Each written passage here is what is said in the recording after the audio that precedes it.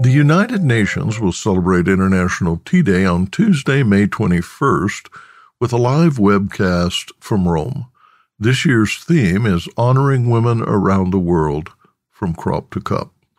Hours are 9 a.m. to 11 a.m. CEST, that's Rome, 3 a.m. to 5 a.m. EST, New York, and 3 p.m. to 5 p.m. BJT, Beijing. FAO Director General Dong-Yu Chu will inaugurate the event.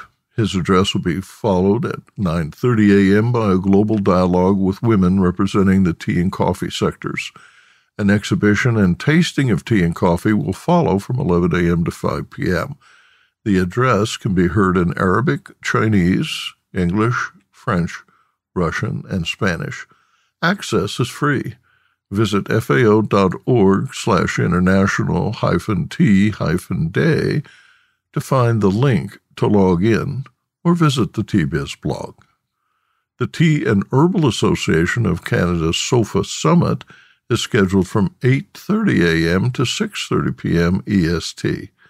THAC President Shabnam Weber hosts the annual live stream. 20 guests participate in casual interviews throughout the day.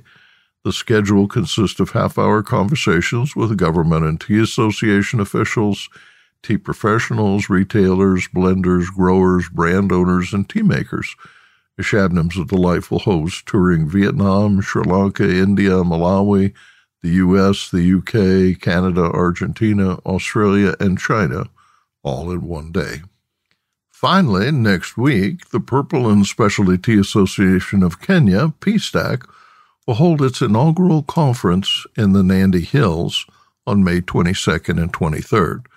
The event, endorsed by the Kenya Tea Board, spotlights Africa's untapped potential in orthodox tea production. According to organizer Boaz Kata, founder of Tumoy Tea, the conference will include tours, tastings, and presentations relevant to tea professionals. Register at the Kenya Tea Board website. East West Tea Company, makers of Yogi tea, voluntarily recalled 877,000 tea bags because of high levels of pesticide residue. The Yogi non-GMO, caffeine-free, organic Yogi Echinacea Immune Support Herbal Supplement tea bags are distributed in the U.S. and Canada. There are no reports of illness associated with the product. The recall was initiated on March 12th when Yogi notified the U.S. Food and Drug Administration. No press release was issued. On April 19th, Yogi notified retailers and wholesalers to withdraw individual tea bags, packs containing 16 tea bags, and boxes of 4 packs. The company identified 35 lots in its disclosure. It is unclear how many of the 54,846 packs were sold to consumers.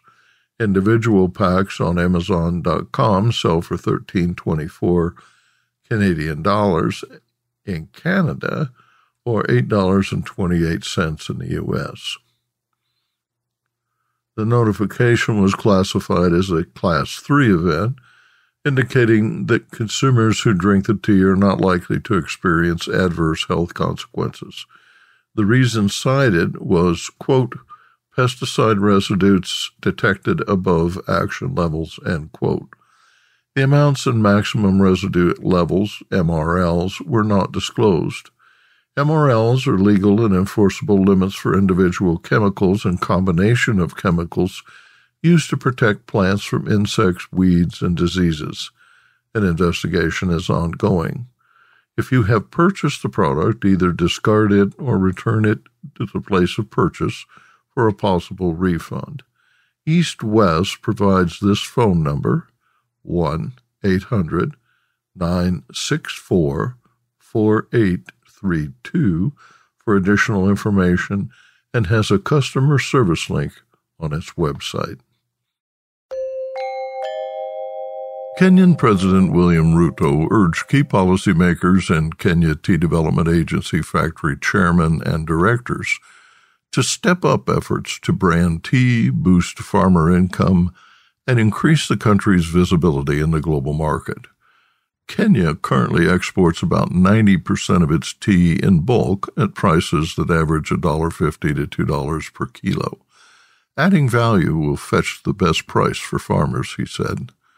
Ruto said he is dissatisfied with the progress made since last year, when he told KTDA factory operators they must export at least 60% processed and branded tea in 3 to 5 years. Quote, "Last year we did away with taxes on packaging materials for tea. We therefore have to expand common user facilities and add value to our tea," end quote, Ruto said, adding, quote, "We are the largest tea producer in the world, yet we don't have a Kenyan tea brand, and therefore our product gets lower prices than those of countries that produce less than we do," end quote. He said KTDA factories must establish common user facilities. "We cannot continue exporting our tea in sacks," he said. KTDA and the Tea Board of Kenya must work together to brand our tea. He also announced that KTDA's 69 factories could no longer charge farmers a 2.5% management fee and directed that it be reduced to 1.5%. President Ruto encouraged KTDA to hold free and fair elections, emphasizing that the government has no preferred candidate. A third of KTDA's directors are elected annually. The 60 directors from Moranga's 10 KTDA factories are running for re-election in June. Those attending the May 14th meeting at the State House in Nairobi included Senate Majority Leader Aaron Cheruiyot from Kericho and Senator Kamu Marango from Kirinyaga, as well as several members of Parliament. Quote, "We will meet here in 3 months to assess the progress in resolving all the issues you have raised," end quote, Ruto told the tea leaders. Produced by Adavita Studios. Connect your voice to the world.